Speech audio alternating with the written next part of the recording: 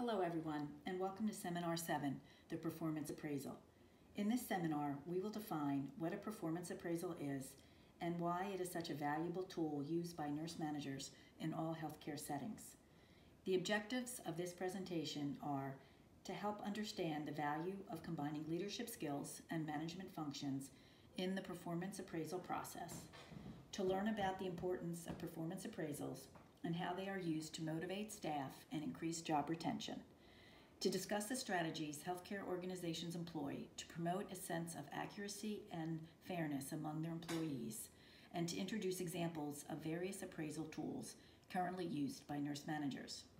We will discuss the necessary planning nurse managers must do prior to conducting a performance appraisal interview, and to discover and understand certain strategies used to effectively overcome some common performance appraisal difficulties. And lastly, we will introduce the concept and evolution of performance management. The first known record of a performance appraisal dates as far back as World War I. This practice of evaluating one's job performance continued throughout the years and was well established by the 1950s. However, these earlier appraisals were based on personality traits, and by 1957, employees were becoming increasingly dissatisfied with this evaluation process. So research began, and the results were an introduction of a performance-based approach with an employee participatory component. Many of these initial performance-based appraisals eventually transformed into objective-driven appraisals, often referred to as management by objectives. By 1970, these appraisal practices were wrought with problems and complaints and resulted in multiple lawsuits. As a result, standardized rating scales and professional standardizations were instituted. These standardized sets of criteria became the gold standard for performance appraisals, and by the 1990s, the concept of performance management came into vogue. This was a holistic approach directed at improving job performance and better managing human resources. The performance appraisal is an evaluation of an employee's job performance. It usually is conducted once a year and includes an assessment of the employee's career development goals. This appraisal is a means for measuring job performance against organizational and professional standards. Performance appraisals for registered nurses are part of a process aimed at improving nurses' competencies. This results in higher quality patient care. In addition, future performance goals are set and strategies for accomplishing these goals are established. Performance appraisal interviews are conducted face-to-face. The style of an appraisal interview may vary according to an individual manager's preference. Often the employee is required to complete a self-evaluation form. Common features to nursing performance appraisals are a systematic review of the employee's performance by 1. Reviewing nursing documentation, reviewing patient satisfaction surveys, and reviewing peer evaluations. Included in the nursing performance appraisal is the creation of an individualized professional development plan for the upcoming year. Performance appraisals are considered an essential component of career development for nurses and will be presented in more detail as we move on. Next, we're going to be talking about the difference between leadership and management functions within the performance appraisal. So in leadership functions, you'll see that they use performance appraisal as a process to motivate their employees and promote growth. They try to involve employees in all aspects of the performance appraisal. They're also aware of their own biases and prejudices during the performance appraisal process. They're trying to develop employee trust by being honest and fair when evaluating the performance. They encourage peer review among professional staff, use performance appraisal interviews to facilitate two-way communication, provide ongoing support to employees who are attempting to correct those performance deficiencies, and use coaching techniques that promote employee growth in the work performance. Now, management functions differ slightly from leadership in the sense that they are using objective data to assess the evaluation of the performance appraisal process and also using that data to see the staff education needs where performance deficiencies have been defined. They include suggestions for growth within the performance appraisal, as well as recognitions of those employee accomplishments. They want to maintain appropriate documentation of the appraisal process and also ensure that they provide frequent informal feedback and coaching to work performance throughout the evaluation cycle, which you'll see also connects to leadership as well. Combining both those leadership and management qualities, a skilled leader manager who uses a formalized system for the appraisal is better able to build a team approach to patient care. Utilizing both leadership and management functions allows for best possible outcomes for performance appraisal process. When conducted effectively, performance appraisals are a great tool to motivate their employees. How the employee views the appraisal process affects both the outcome and impact. We've seen throughout our research that transparency is valued both between manager and employees in a two-way conversation. Employer support and clarity of those expectations within the job requirements are critical to the employee perceiving the appraisal process as fair and relevant to their job performance. In a few slides, you'll see Mary Kate is going to do a lit review where she talks about psychological contract fulfillment and how that standard is related to perceiving the appraisal process as fair. Next, you'll see that I talk about factors influencing the effective performance appraisal. All the points that I list relate back to both leadership and management functions within the performance appraisal process. So the appraisal should be based on a standard, accurately assess job performance. Employees should have input into the standard and know that standard in advance. So like I said, having expectations and having an outline of what those standards should be, in addition to advanced knowledge of what the repercussions will be if those standards are not met. The employee must know sources of data gathered for the appraisal. So examples of that could be an assessment from their peers, coworkers, evaluating nursing care plans, their patients directly, or personal observations from that manager. And the appraiser, lastly, should be someone who has observed the employee's work directly, trusts and respects that employee. So this first literature review that we have is related to one of the articles we listed as prep work up on Blackboard. The article is called Comparison of the Perceptions of Managers and Nursing Staff Towards Performance Appraisal. I wanted to find an article that related to motivation within perception of performance appraisal and how employees are affected by their perception of whether the performance appraisal is appropriate as an assessment tool. So results of the study show that there were differences between the perception of performance appraisal between nursing staff and their managers. As you'll see within the article, managers have more positive perception of the performance appraisal process as an evaluation tool. However, the employee's understanding of performance appraisal has a significant positive correlation with performance and organizational commitment. So achieving those objectives within nursing management are dependent on an appraisal process being effectively carried out. And the article talked about how their research found there's a high level of acceptance and employee satisfaction achieved through using these three factors: an efficient appeal procedure related to their performance appraisal, a combined purpose of what that appraisal process is assessing, and employee participation within its design. Information obtained during the performance appraisal can be used to develop the employee's potential and recognize their strengths and weaknesses, in addition to setting goals for the future.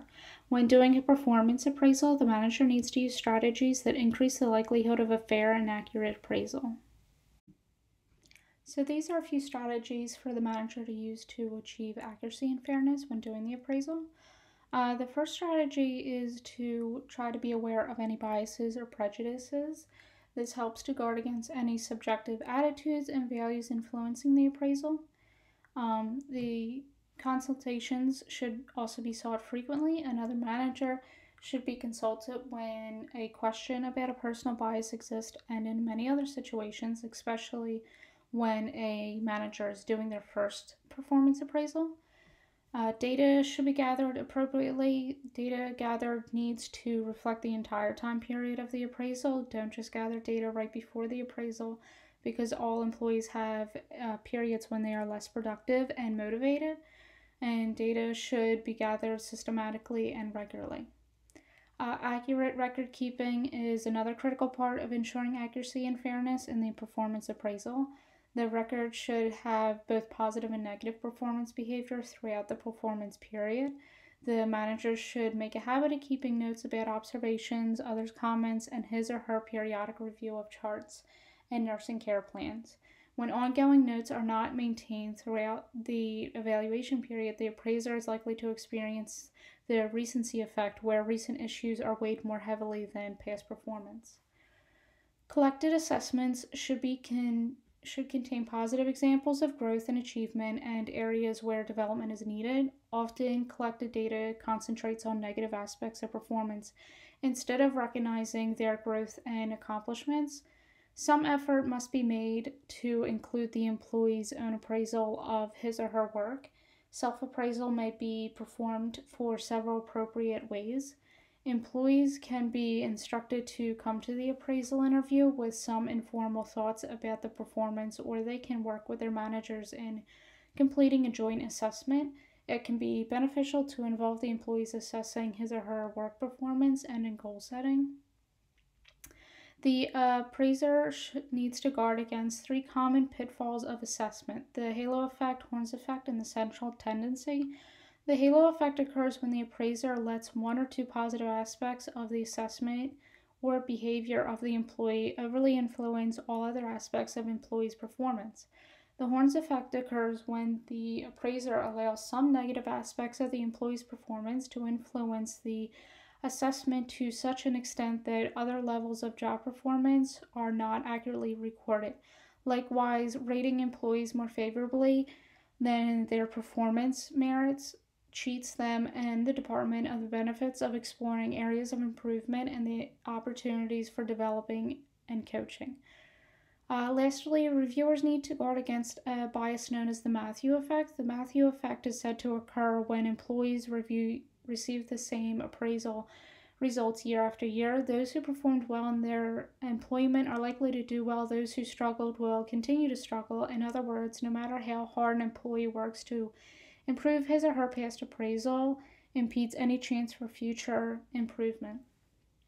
And at the end of the appraisal, the manager can ask the employee how the organization or the manager can make work easier to achieve better quality, greater volume, and improved outcome. So this is an article that talks about a study that was done to look at what drives perceived fairness of a performance appraisal. In this study, the performance appraisal was based on employees' perception of whether their performance was fair procedurally and if it accurately or reasonably reflected employees' jobs performance. The results showed that the employees felt the performance appraisal was not fair and accurate, and this was contingent on how the employee felt they were supported by their manager and how overall they felt towards the organization.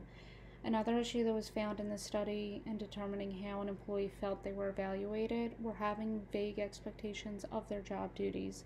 It was suggested that employers have clear verbal and written details of what is expectable performance goals. Overall, employees need to feel they are supported by their managers in order to meet desired performance goals and have a positive attitude towards the organization.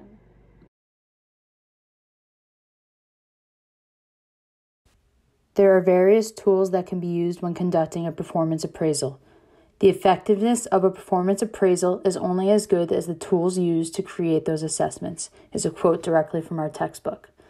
Tools include rating scales, checklists, essays, and self-appraisals, and most organizations tend to use a combination of multiple tools instead of basing their performance appraisals on a single type of tool. One type of tool used during performance appraisals is scales, and there are a few different types we can go over now.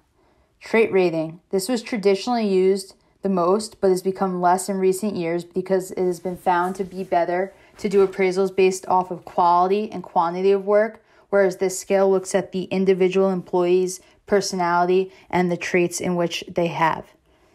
There's also job dimension scales, which focus on the job requirements, or the BARS, which is behaviorally anchored rating scales.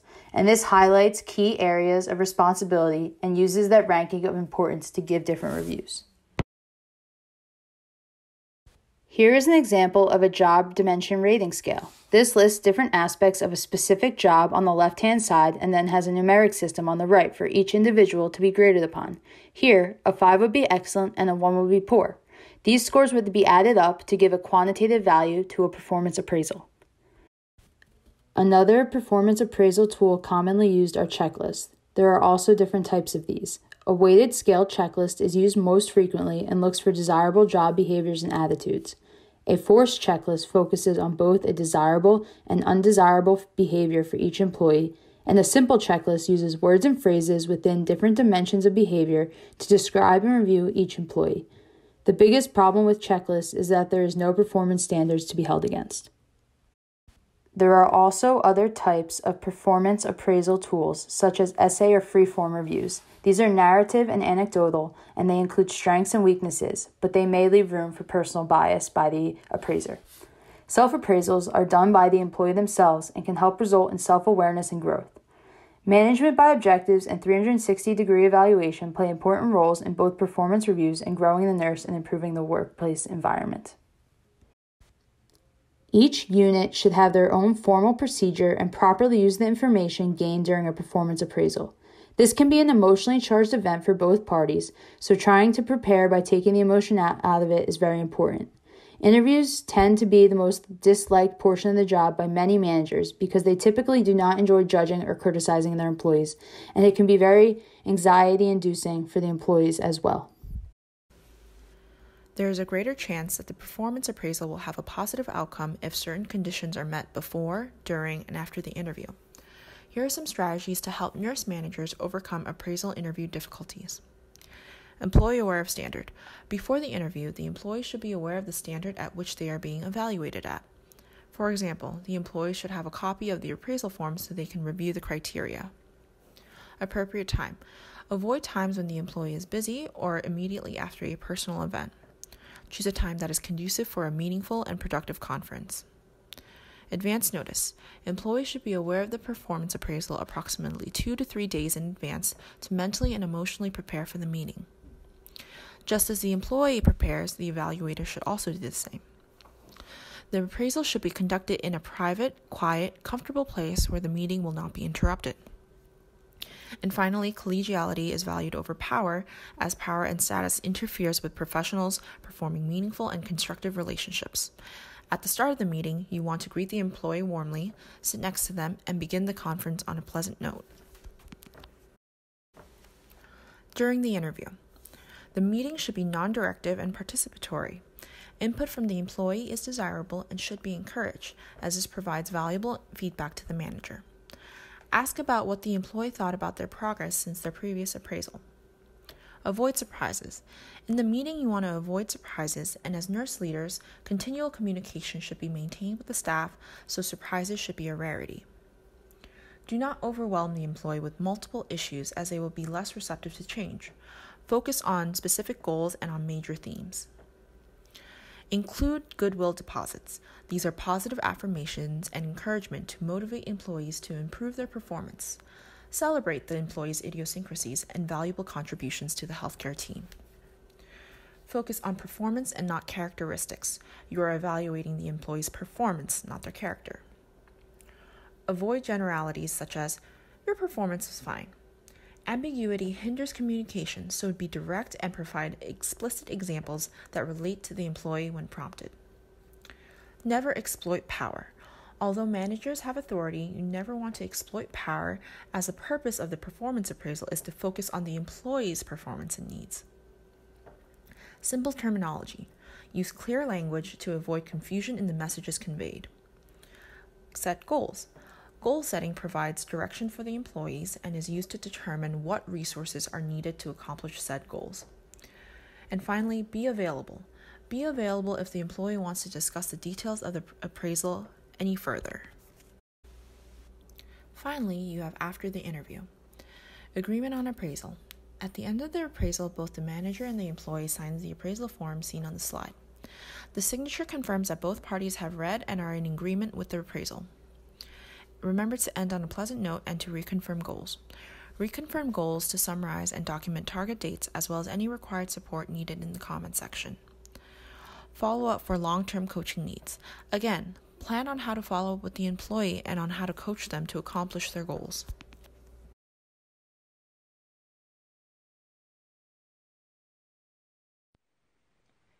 Performance management is when appraisals are replaced by ongoing evaluations. This requires more face-to-face time with subordinates. Coaching can guide others into increased competence, commitment, and confidence. Day-to-day feedback is one of the best methods for improving work performance and building a team approach. Effective coaches are specific, descriptive, sensitive in timing, and meet the need of the employee. The dynamic between employees and managers is shifting dramatically. Workplaces are increasingly encouraging employees to provide feedback on their workplace and the quality of their supervision. Watch the following video and keep this question in mind. What went wrong and how could you, as the manager, have improved this situation? On Monday? Today is a good day. It's my performance review. Wait a minute. You're excited about the performance review? My next meeting is a one-on-one. I have to deliver a performance review. That's not necessarily a bad thing. It's with Matt. Oh, I can see why you're so depressed. Man, I'm stoked about this one.